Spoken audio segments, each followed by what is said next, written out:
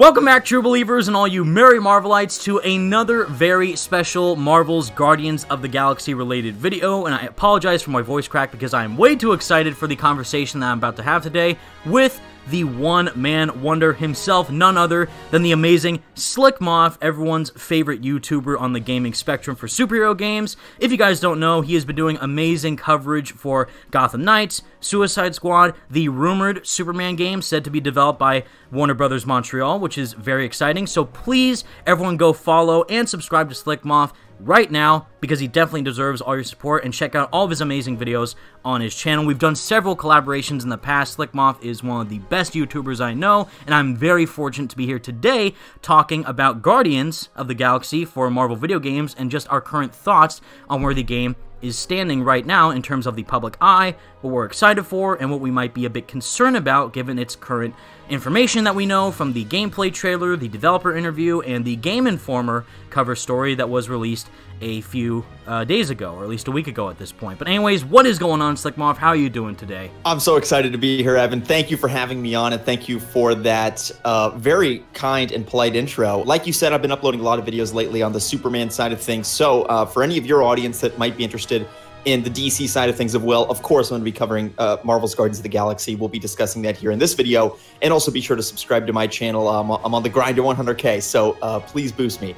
But yeah, super excited here to talk about Guardians of the Galaxy. Getting very close to that 100K, so definitely, guys, be sure to subscribe. He definitely deserves all your support. So yes, Guardians of the Galaxy. This is just going to be a laid-back discussion between Slick and I, because there is a lot to talk about. And first off, it's very interesting to see this type of a game be made in general. We were kind of talking before we started recording, is that this is, again, another part of the Marvel Games Square Enix partnership. If you guys know, which you should, is that Marvel and Square have formed a multi-year, multi-game partnership since 2017 to form a plethora of AAA Marvel games. And the first of which, in that partnership, which is now kind of branded as a bit infamous, is Marvel's Avengers, which is kind of funny because it's such a big, well-known, branded IP in the superhero realm, and also just pop culture in general, being the most financially profitable pop culture item right now in terms of the massive media of movies with the Marvel Cinematic Universe, and then thinking they could easily translate them into a video game format and just instantly make money like nobody's business. I mean, Slick and I know that the president himself of Square Enix, Yosuke Matsuda, went on record saying that he thought Marvel's Avengers was going to completely outsell for both Slick and I's channels. These are the biggest games we talk about. Both Spider-Man PS4 and the entirety of the Batman Arkham series, just because it was Avengers. And clearly, if you know now, that game has officially lost $70 million in developer costs. And in turn, the game has received kind of lackluster to average-ish reviews. I mean, me personally, I gave it a 7 out of 10, thinking it would get better in time, but clearly that is not the case whatsoever. And now, the Square Enix brand has kind of had this tainted image going forward into making more of these superhero games down the line. Maybe a potential X-Men game after Guardians is finished. Fantastic Four, Defenders, other heroes and teams within the Marvel media could be turned into games, but a lot of people may feel a bit reserved because of Square Enix's overall image and how they have handled their previous installment of Marvel in gaming form with Avengers, and now they're doing Guardians. So a lot of people are interested in what this game is, but still feeling a bit reserved as to what the final outcome could be. Well, let's be honest, Evan. They only lost 70 million. That's not that much. You know, it's just 70 million. I mean, what's the big deal? No, I mean, like you said, Marvel's Avengers was a colossal disaster in every level, from the quality of the game. You know, there are things that are released that are objectively not good quality, like let's say the Transformers franchise on the film side. But at least it makes money. Like, it sucks, but it makes money.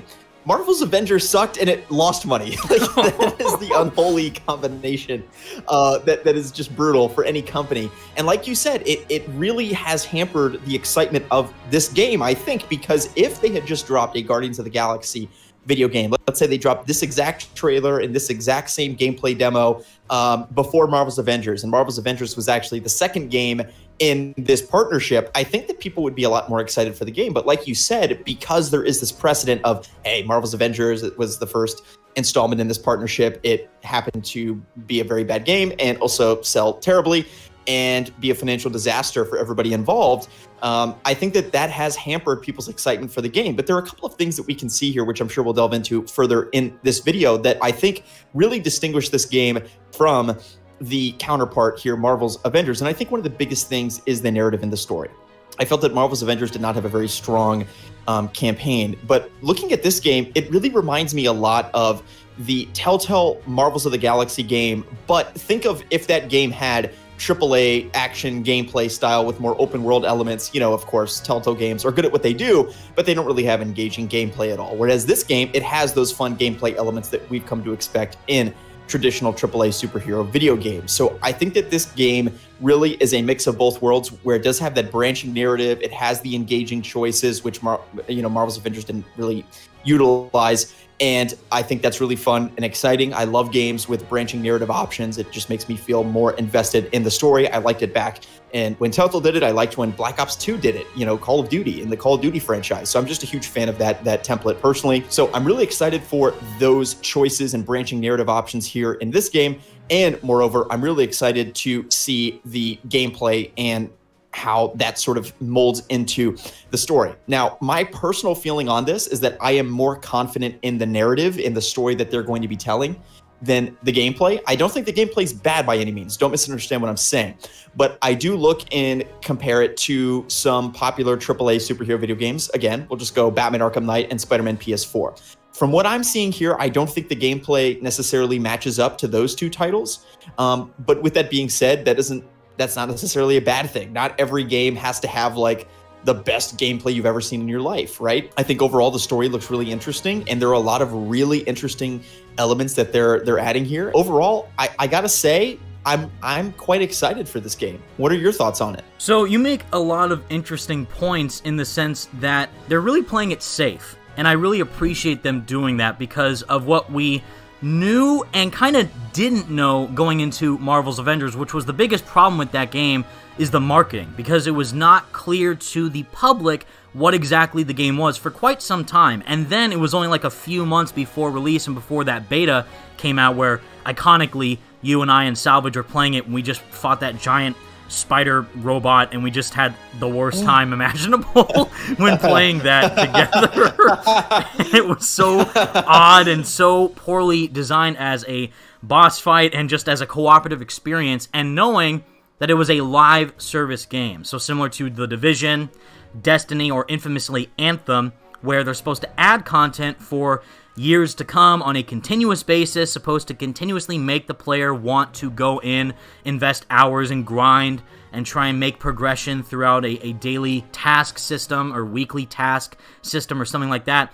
And knowing that type of game structure for characters like the Avengers just did not fit that game whatsoever. And that was the biggest problem, is how it was developed in terms of its structure and how it played with its overall gameplay format, and the loop being totally monotonous and repetitive and not engaging whatsoever. So that was the issues with Avengers, and I don't mean to diss on that game as much as I do, but I just try and set out a pure example of what the difference is in comparison with how Square Enix, or more specifically the main developer of Eidos Montreal, is handling Guardians. And they've gone on record flat out during the first reveal of Guardians, is that it's a complete 180 to Avengers, and exactly what Avengers should have been. It's a third-person, single-player, action-adventure, story-driven game.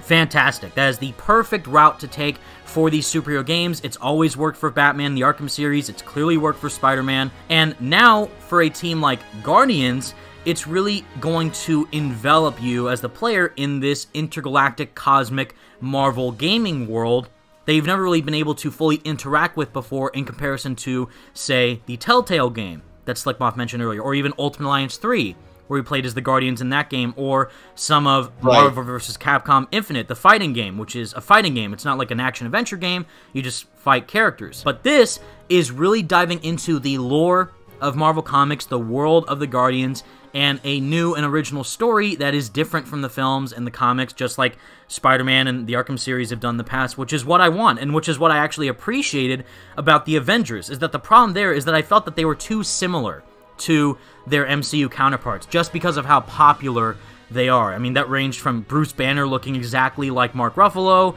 that was Tony Stark acting just like Robert Downey Jr., even though he was voiced by Nolan North, a huge voice actor in the gaming spectrum.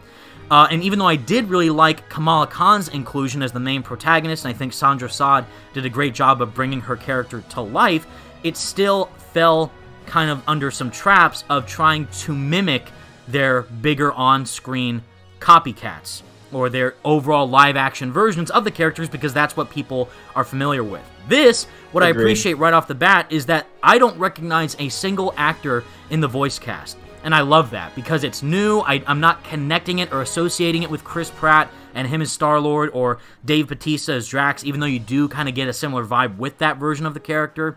But for the most part, they're trying to fully differentiate it in a new and unique way that will allow people to connect with the Guardians in a completely different manner that we've never seen before, which I really like. That's even going so far as to get like a D-list villain.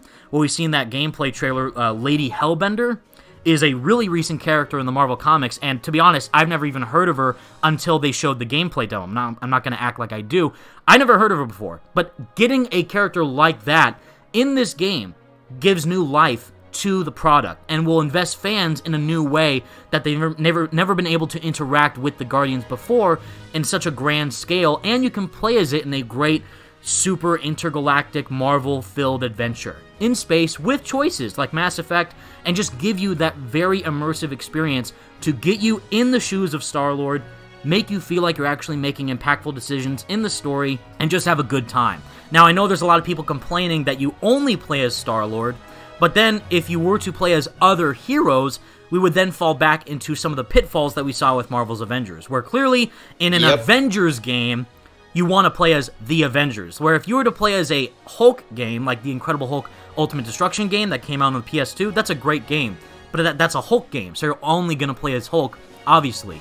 And for the Avengers, you obviously want to play as different characters, but the problem there is that they are spreading out their resources in the development studio to try and make each character feel unique, when really it's not going to work in the way that they're envisioning on that big of a scale. They're trying to have their cake and eat it too, in that regard, and it didn't work out for that game in the slightest, and that's why they're doing, again, a 180 into Guardians. I would love to play as Gamora, and Rocket, and Groot and Drax, all the other Guardians, and hopefully we get other members of the team down the line, like Nova, and Moondragon, and Quasar, and all these other cool characters. But Star-Lord, focusing his play style into the only playable character in the game, I think is the right choice. I think there will be enough variety where you can control your teammates in combat scenarios while still feeling like that they're an important part of your team, and just have you get fully invested into Star-Lord's story in the Guardians of the Galaxy. I agree with everything that you said, and when you introduce multiple playable characters, you can't have everything all at once, right? Like, once you start incorporating those elements, then you are then moving away from what has worked in something that is salient as a trend across superhero video games, Marvel and DC. Again, going back to Batman Arkham, Spider-Man PS4 versus games that haven't worked, which I would include Marvel's Avengers in that. Typically, a salient trend is that having a single unified playable character that leads the game is what contributes to the game actually working.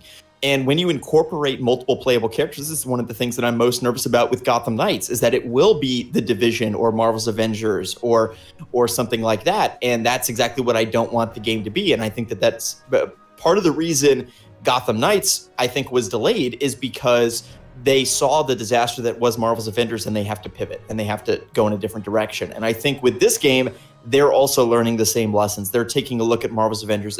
As painful as that experience was, to be excited for that game for years and years, you know, of course, I'm talking about, I don't think any of us were really excited once we saw what the game was going to be. But I mean, when the game was first announced, right, we're like, holy shit, we're getting an Avengers game? Like, that's amazing, right? Now, we kind of are skeptical. Like, any game in this franchise or installment where, like, I don't know. Is this going to work? Is this not going to work?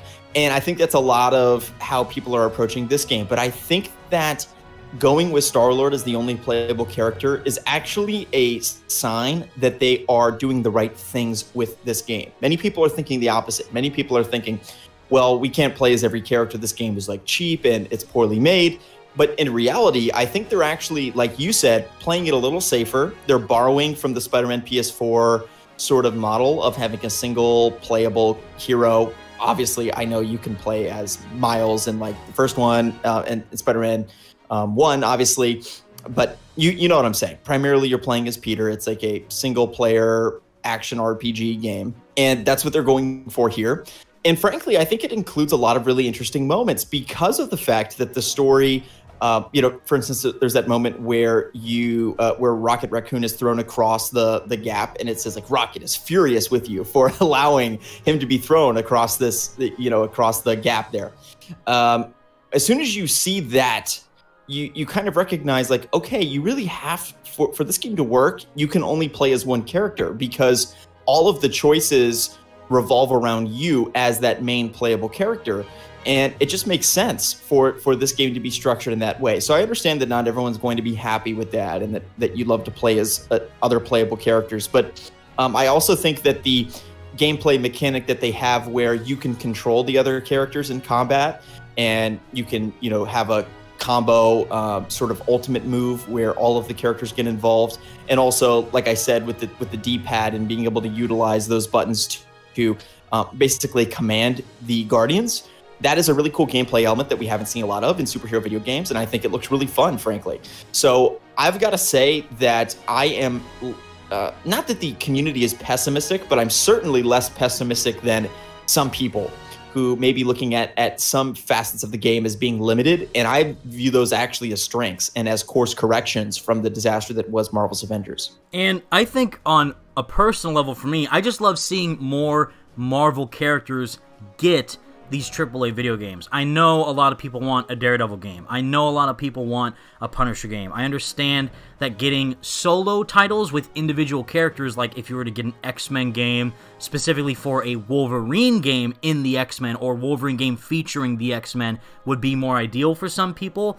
I just think it's cool to get a bit more variety. And even with Avengers, while that game was not even close to the experience we wanted to see, it still is something new. And I appreciate them for doing something new in that regard, but doing something new, but understanding what works and doesn't work about these types of games. And seeing how these superhero titles are getting more and more apparent with the upcoming Gotham Knights release, like Slcmof said, also with Suicide Squad, Kill the Justice League with Rocksteady making it, and the rumored Superman game, and of course the inevitable Spider-Man sequel from Insomniac. People want these superhero games. It's just that the majority of the public want them to be good. That's what they're worried about because they don't trust Square Enix right now based on what they did with Avengers and seeing everything that they're saying about Guardians, at the very least, knowing there's no DLC, there's no microtransactions, there's no live service model, it's just a single-player, story-driven action-adventure game.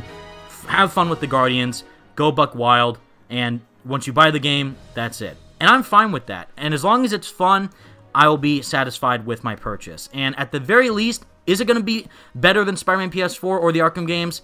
I don't personally think so, but we can't know for sure until it actually comes out. But at the very least, I think Slick and I both agreed that it will be at least better than what Avengers turned out to be. And I think, again, that is a great step in the right direction. I think that is exactly what Eidos, Crystal Dynamics, Square Enix, and whichever developer they end up using next for their multi-year, multi-game partnership needs to understand is that is the exact type of experience that people want to see from these superhero games, is just a solid story with satisfying gameplay and just have a great time with these characters that we all know and love. And just see new stories with them that are something that's different from the films, different from the comics, and just modernize them for the current day and just do something unique and innovative with them that will hopefully get more people invested in the realm of gaming. And if they're able to do that, then I think that they've accomplished their objective. So I am still a bit skeptical about certain things, like what Slcmof mentioned, the kind of combat looked a bit janky in some of the footage that we saw. Hopefully in the time that releases in about 4 months from now, less than 4 months, and on October 26th, 2021, they'll be able to hopefully polish that a bit more. Hopefully the decisions are impactful. The story looks interesting for right now, but we need to see a bit more of it down the line before we can determine whether or not it'll be fully different from the MCU or something a bit completely directly based off those films, or again, something that's just innovative and fresh. We will have to wait and see. But for the most part, I do think Eidos and Square are making the right decisions, going forward in a proper manner, and will at the very least deliver a more engaging experience than what we saw with Marvel's Avengers. Any final thoughts on the game? No, yeah, I think we're totally aligned on this, and I think that I understand why people are skeptical of this game. The gameplay does not look the best. It's almost like the frame rate looks kind of low during the gameplay segments, which is weird for a demo. Compared to like Ratchet and Clank or Spider-Man PS4, if we're comparing there in terms of like gameplay fluidity, I'd say Insomniac is one of the best in the business. I'd also say that Rocksteady's really good on this front. I don't think it's going to compare on that front, but it does incorporate some really interesting and unique elements. Like I said, where you can control your squad. That's really cool. And with the branching narrative choices, as I said, that is unique and different. We've seen it in Telltale games, sure, but on the superhero video game side, we haven't really seen this fully utilized. And it's going to be really, really interesting to see how that plays out in a real way in a AAA superhero video game like Guardians of the Galaxy. And I think overall, I'm really looking forward to this game, actually. And the more that I hear about it in terms of interviews, I also get more excited. And another thing that this game is doing in terms of playing it safe is that it's not going the route of like the huge open world cyberpunk GTA 5-esque map size, right? Like, I feel like even on the Gotham Knights side, that's what they were trying to do a little bit more. And that's been proven to be a huge challenge and risk, as we saw with Cyberpunk. When you try to go that big, let's just say I'm glad that this is not like some open world game with like infinite planets like No Man's Sky or something, where you're like, oh, the planets are infinite and they're auto-generated and you can go wherever. Like, that's where you get into really dicey territory, I think. And so yeah, I think this is going to be a little bit of a safer play than Marvel's Avengers, but that means that it's probably going to pay off. So I think the risk is a little bit lower, but which makes the reward maybe slightly lower. But I think this is going to be a really solid and fun experience, and I can't wait to do videos for it in the coming months. And I think we'll both continue covering it and doing collaborations on the game until it comes out. And once it does, hopefully we can do a spoiler review. And I, for one, can't wait until that happens. And with all that said, everyone, that is the video that Slcmof and I have for you today. Thank you all so much for watching. Please go subscribe to Slcmof. Again, all of his links will be in the description. He definitely deserves all your support. And if you like anything that we talked about today, go follow him, go subscribe to him, subscribe to me if you like to, like the video, share it. All that would be super appreciated, and if you're interested in even more superhero content, Slcmof has definitely got you covered, as do I on the Marvel game side of things. And until next time, everyone, thank you all so much for watching, and stay merry, Marvelites. Peace out.